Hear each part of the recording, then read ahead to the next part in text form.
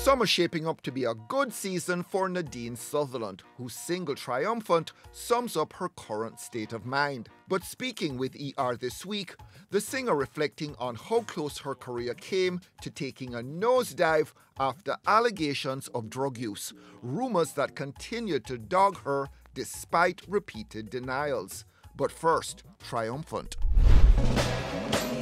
Big bull and we bossy. We no afraid fi be the mossy. It spoke to me in terms of my experiences, but I think that it's a universal message, basically directed towards people moving away from negativity, negative thoughts, low self-worth, telling yourself that you can't.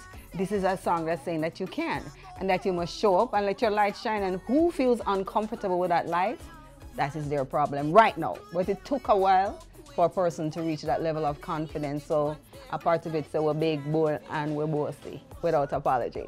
The enemy's thoughts in my mind will make me feel like Satan. Triumphant was released without a video, and it started doing stuff on its own, and VPAL is like, we need a video because the song was so powerful in terms of the reach.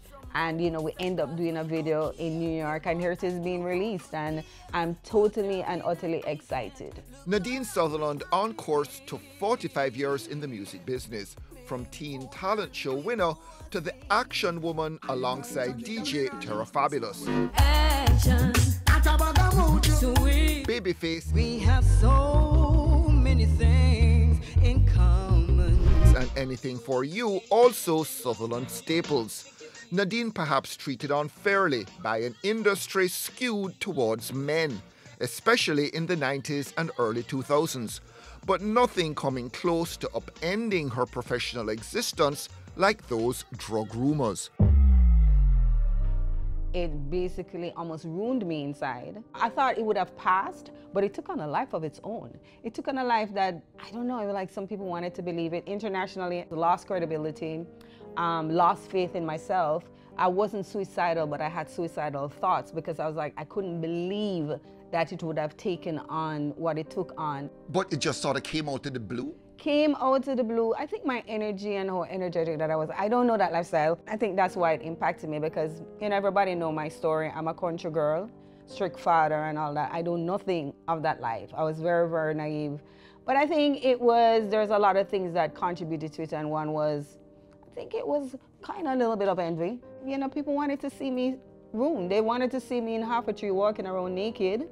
And probably they thought that would have happened. They would have, you know, at this stage and age, the amount of crack I must have taken, I would be beginning half a tree naked. So it never happened, so. Yeah. When you say it never went away, so give me an example, like what happened? I don't think right now it is there, but I mean, at that stage, when I say it never went away, was when it started, you know, people around me was like, it's part of being in the music industry, kind of rolled past it, but it never went away.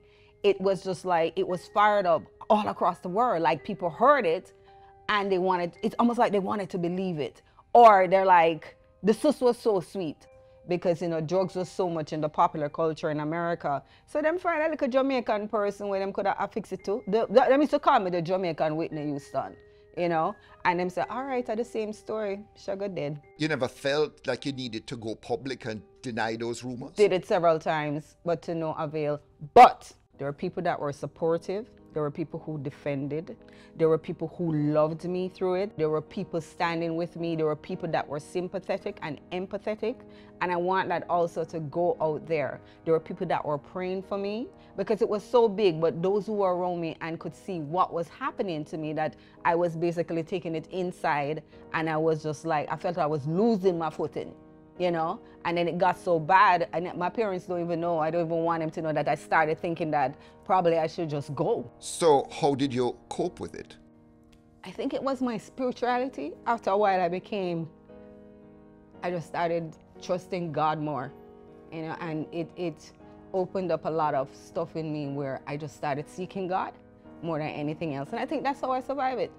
And just like after a while, I don't even know, you know, I'm saying this, but I don't know. I'm just happy that I'm standing here triumphant over that and standing and just like, you know, whatever desires and expectation that some people had for me, that it just never happened. And when it was really bad, just like floods of tears on your own, what, like? I still sometimes, when I think about it as you see, I teared up a bit. I still sometimes, but I don't allow it to be in my spirit. It's like when sometimes I'm having a pity party, which we all do. I think about it and I'm like, God, they try to destroy me. But I don't stay there. I have health, I have strength. 45 years, people still want to see me on shows. I'm performing all over the place. Right now, it's like attached to my name is legendary. I mean, 45 years, you're on the Breakfast Club. 45 years, I'm gonna be Estelle guest in the summer. 45 years, I'm gonna be on Jam Rock. Last year when I did the New York Jerk Festival, and I walked out there, and the whole place flattened. And then I invited Sprague on, the whole place flattened. They were singing my songs. When I finished, I went home and I cried. Different kind of tears now. Like back in the days, I would cry because of what happened to me. No, I'm crying because look at what my life is. Look at what my music has done.